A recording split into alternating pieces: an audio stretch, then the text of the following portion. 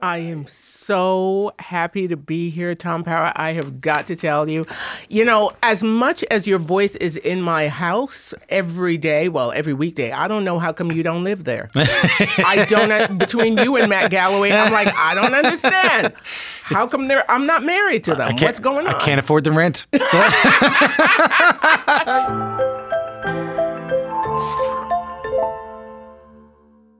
Congratulations on this thing. Thank you very much. It's really good. It's so exciting. Yeah. I haven't seen an episode yet. None of the cast. What do you mean you haven't seen it? We haven't seen an episode. Are you telling me that I've seen it and you haven't seen it? Yes. Oh, good. That makes a lot of sense. I'll let the executives know you said that. But people's reactions have been so positive. Yeah. Yeah, and we can finally exhale because, you put everything into it when you're doing it.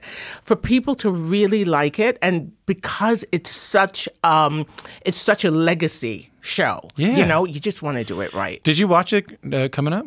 Of course I did. Who didn't? Yeah. They're not my friends. Yeah. Yeah. Did you watch it what were you watching? Lenny Briscoe? Yeah. I was watching the one with Esapatha Murkison and Sam Waterston and Jesse L. Martin and, what's his name? I can see. It will come to me. Jerry Orbach? Jerry Orbach. Yeah. That's right.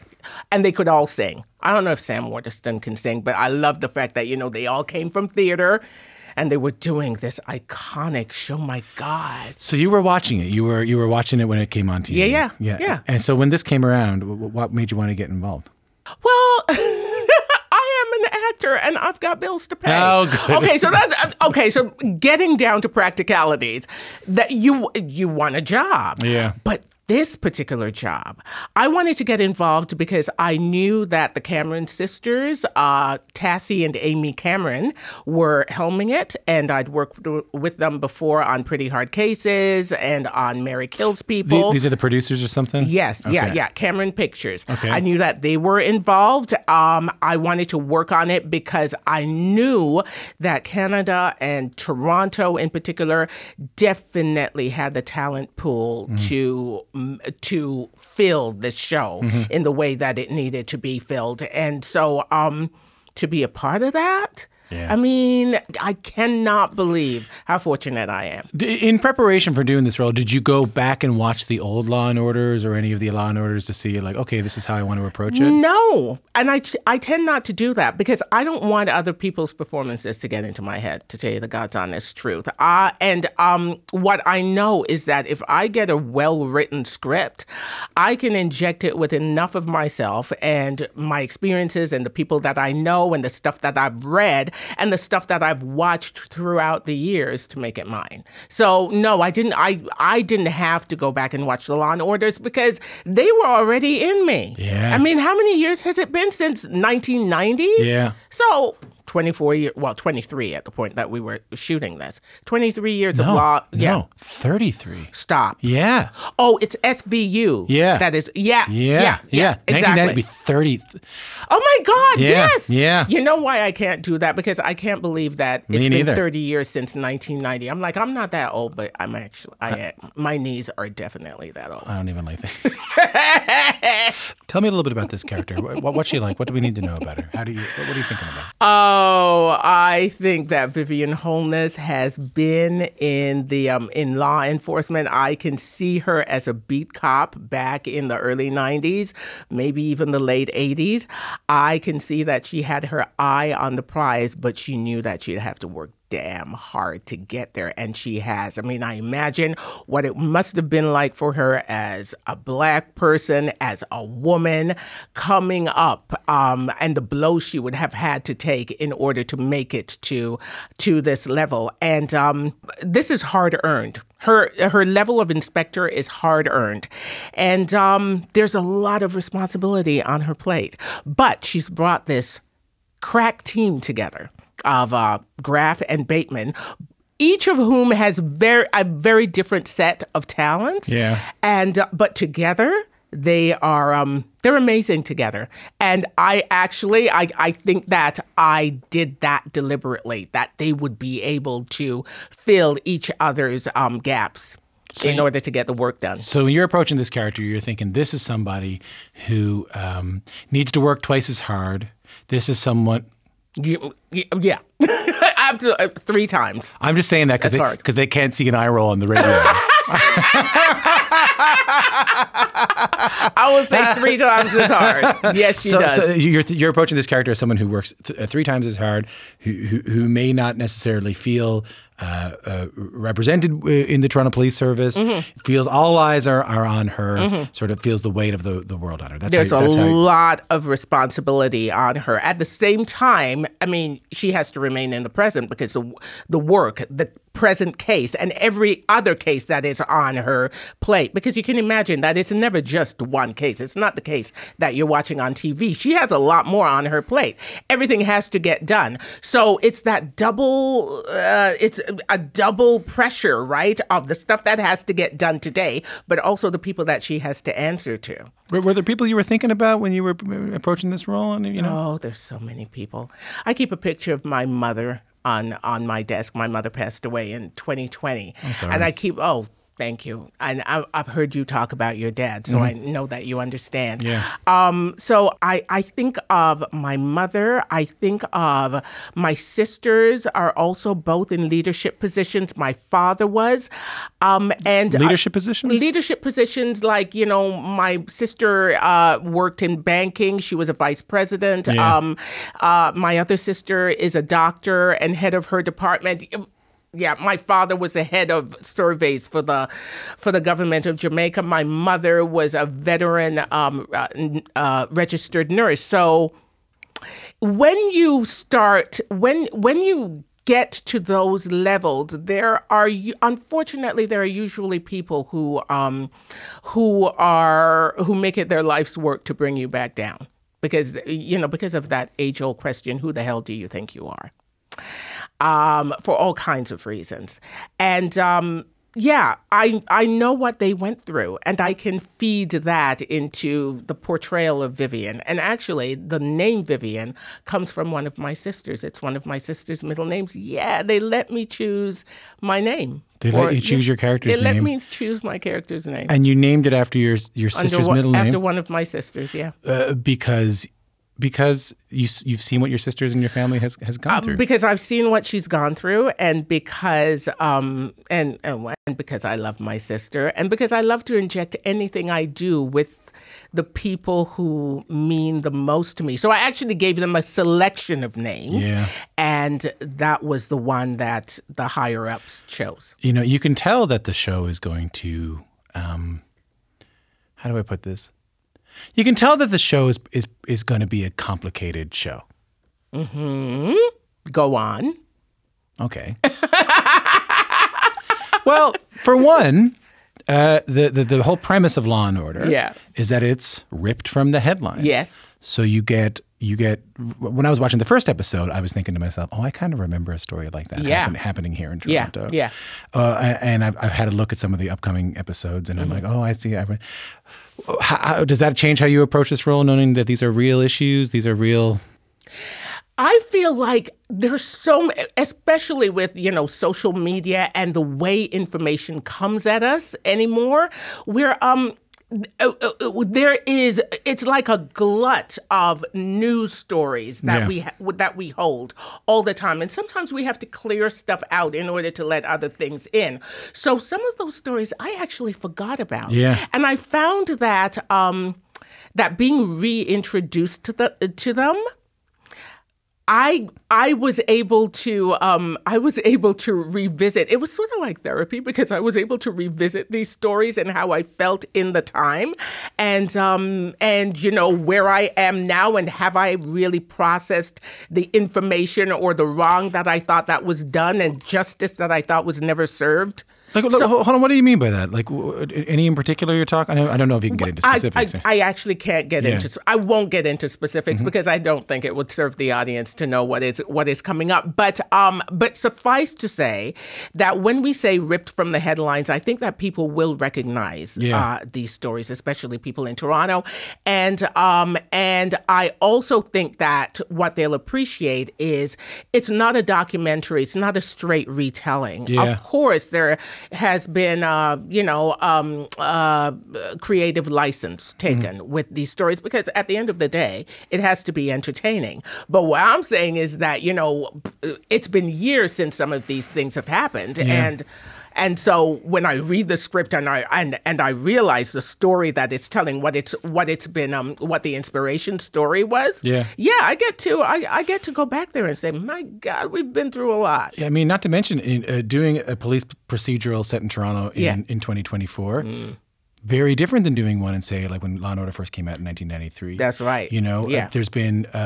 There's been higher instances of people calling out police services across this country, including in Toronto, for systemic racism, for unnecessary violence. Use of force, I can tell from looking at you, by the way you're nodding your head, this has been on your mind a little bit as you've been approaching this.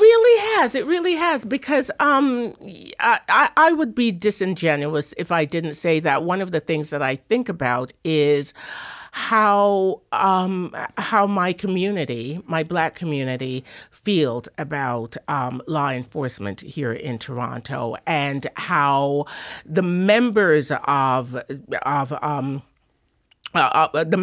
the Toronto Police Service, the Black members, I should say, how they feel about having to do their jobs and having to do their jobs in a just way, in a way that is compassionate and empathetic and fair.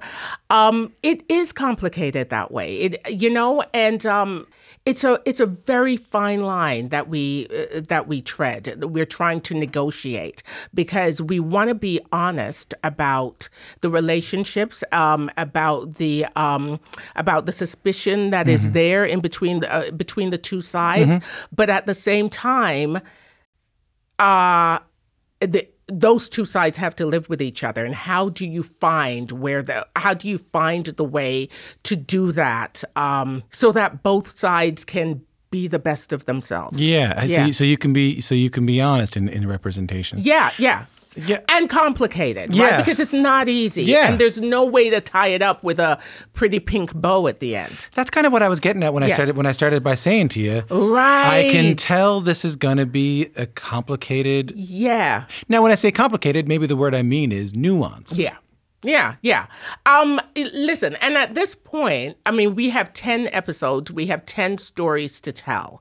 So characters have to be established, and Toronto is its own character that has to be established. So at this point, I wouldn't say that there is a lot of room to really excavate those nuances, but I think we'll get there. Listen, all I was curious about, it was just how you were feeling about it, and I think I got that. I understand it. Okay, which is that it's complicated. It is. It's absolutely complicated. I love telling complicated stories, to tell you the truth. I think you always have. My guest is Karen Robinson, who plays Inspector Vivian Holness on the new Law and Order spinoff based in Toronto.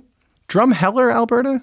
Yes, sir. What do you want to say about Drumheller, Alberta? It's a beautiful place. You should go visit. Excuse me, I'm a Newfoundlander. My second home is Alberta. You know what I mean? I hear you. Half my graduating class is Alberta. I have no beef with Alberta. Are you kidding me? I love Alberta. So do I. I do. And, I still have family out there. I get out there once, maybe twice a year. And, it's another one of my homes. I have a lot of homes, and that's one of them. You grew up there, born there? No, I was born in England, raised in Jamaica. Jamaica kind of formed me. Where in Jamaica? In Kingston. Okay. When you said we're in Jamaica, just then you sounded Jamaican. And that's not a mistake. That is not a mistake. Because of the similarity between the accents. Exactly. And the rum. There's a whole screech in the rum situation, which we won't get into. Yeah, the accent. I've heard bye. Sometimes when I say, how are you, bye? I've had friends of mine who are Jamaican saying I hear that a little bit. Okay, so Kingston in Jamaica. In Kingston, Jamaica. And then when we moved to Canada, we moved to Drumheller, Alberta, which was a hell of a lot different than Kingston, Jamaica. How do you mean?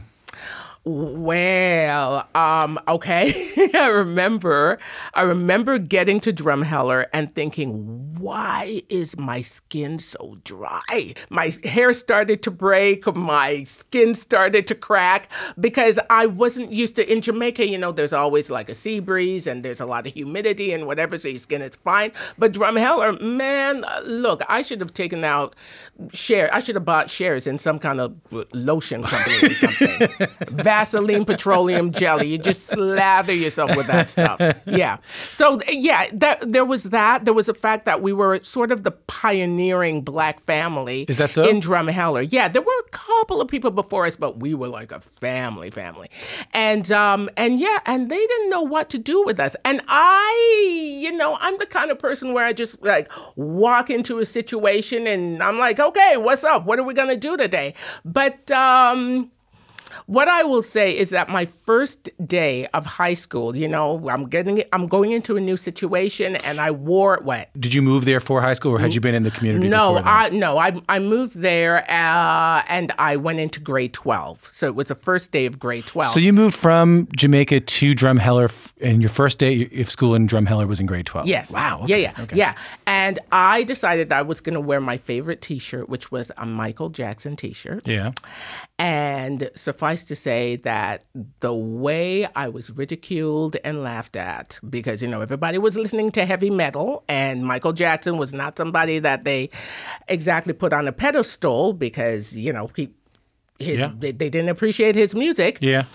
Suffice to say that I never wore that T-shirt again. Oh. Yeah. So not an easy landing. It wasn't easy. Yes, there was racism. Yes, there was, there were the ignorant questions. Did you live in huts? Do you have ice cream there? All of that sort of thing. But I also will say this. I'm sorry. I don't mean to laugh. I just caught the eyes. I had never heard of the. Do you have ice cream there? Do you have ice cream there? That's a surprising one. And worse, because for the first time in my life, I was called the N-word. All of that stuff happened. There were also people who were incredibly kind. There were people who I am still friends with today. I now really appreciate the singular beauty of the place. And it's where some of my family still lives. So, again, complicated. Complicated, but love Drumheller. Lovely part of the country, and I'm glad to hear you talk about it. Is that where you started acting? Was it there? No, I started acting. Listen, I was the youngest of 4 children. I think I came out, realized that I had to be louder than everybody else. By the time my parents got to me, they were exhausted. So I had to be loud in order to get anything that I wanted. Right? But like acting as not acting out in the house. I don't understand the difference. But like acting on a stage, when did that start for you?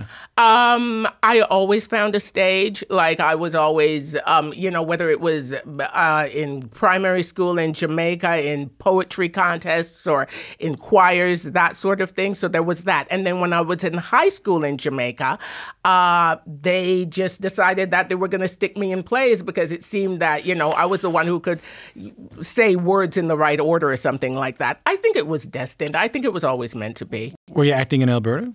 Yes. Okay, so here's the story. When I got to Alberta, I auditioned for, who does that? You just get to this school, you don't know anybody, and you're like, oh, there's a school play. I'm going to go audition for that.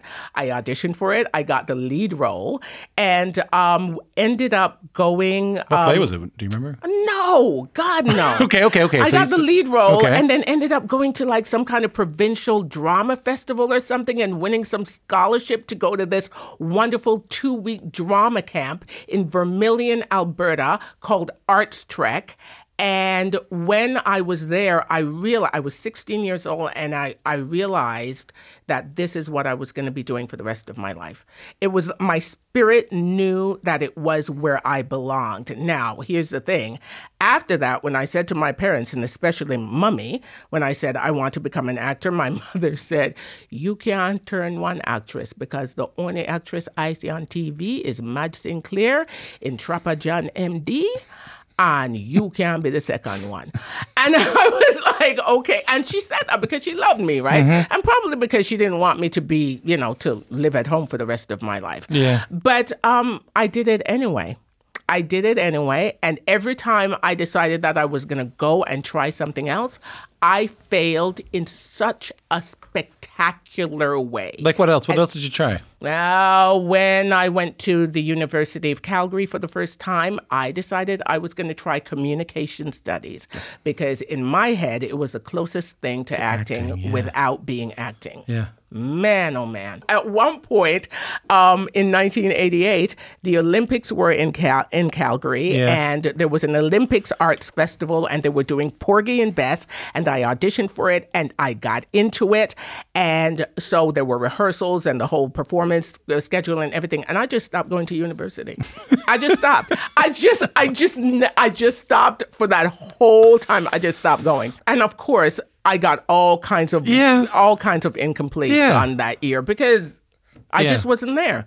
I mean, it's not lost on me what you said to me earlier. I thought about it as soon as you said it. You said, I come from a family of sort of high achievers. Yeah. Dad was remind me again? Mom was a nurse. Mom was a nurse. And my father was the director of surveys for the government of Jamaica.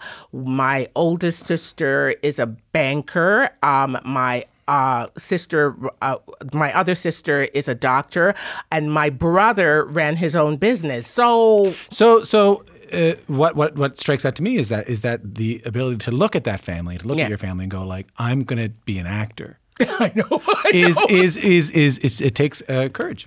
Yeah, it does. I don't know if it takes. It's courage, or it's just maybe it looked like waywardness or something. Yeah. Maybe they just thought that I was out of my mind. But yeah, I think that I had the freedom because, as the youngest child, you don't have as much pressure on you as like the older children, right? So hey, I'm the youngest child. I get it. I get it. Hey, all right. I get it. I'm with respect, you. respect, I'm solidarity. Yeah. So you do have the freedom. You have sort of more room to explore and play, and I took advantage of that. You were an award-winning theater actor. Yes, sir. Yes, sir. I'm proud of that. So you should be. I'm proud of that. Not just high-profile, but very important productions in Canadian theater history, like The Kink in My Hair and Harlem Duet. So here's my question: when you're shooting TV and film, does your theater background help you? Does it get in there? Yes. Without a doubt. How? Because in theater, you have to get multiple pages of a scene into your body. You have to understand what you want. You have to understand the arc of the scene. You have to understand the music of the scene. It takes, there is a muscle that has to be built and fine-tuned in order to be able to carry an entire play all at one time in the space of 2-3 hours or whatever. So by the time you get to do film and TV, the scenes are so much shorter, but you know how to pull them apart and put them back together again. That skill has already been built inside of you. So I don't mean to say that it's easy, because it's not, and it's a slightly different set of skills for TV, but what I do know is that my instinct is always to ask the question, what do I want? What am I doing in the scene? And where are the twists and turns in the scenes? So yeah, I'm really thankful that I started out in theater and that I spent so much time in theater, and that I'll probably go back to doing theater because I love it. Well, maybe that's a good way to close things off. How long as a working actor now? Since, I guess it's, 1992 is when I started. So what's that? What's that? 30. Oh my God, is it 30 years? 31 years? Hold on, 1992. Do you have it? Sam? 1992? What year is it? 2024? 32 years. 32 years. 32 years. I know. I can't believe it either, because I remember being that baby actor. My goal wasn't to say, hey, look how long you've been acting. But my goal is... But I feel it, Tom. I feel it now. This is a big moment in Canadian TV. this Law and Order show. Yes, it is. This is a big moment in any actor's life, and we've been talking a little bit about the road that you've been on to get here. Yeah. What's exciting to you about this moment right now? The most exciting thing is that my father, who is lovely and supportive and 93 years old and still has all his faculties, still plays the organ and piano in church.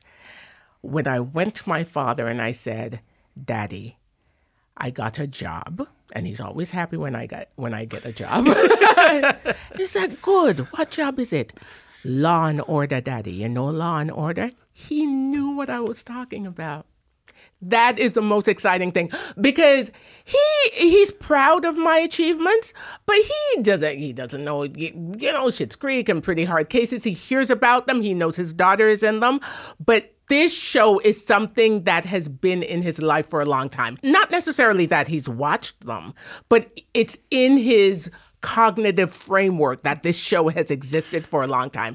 If my 93-year-old father knows about Law and Order, I feel like I've sort of come full circle from where he started, in school, writing on a slate with chalk and everything that he's been through and everything that my mother has been through for their daughter to end up on Law and Order. I think this, it might not be the pinnacle. Maybe the dreams get even bigger, but it certainly is a point at which I can say, I think I've done my ancestors proud. And in honor of that, I put a picture of my mother on my desk. That's a beautiful thing. Yeah. Lovely to meet you. Thank you. It's lovely to meet you, Thanks too. I've wanted to do it for a long time, Tom Power. Well, I hope you set the bar low. Oh, we can only go up from here. Lovely to meet you. Thanks so much. Congratulations on the show. Thank you for coming in. Thank you very much.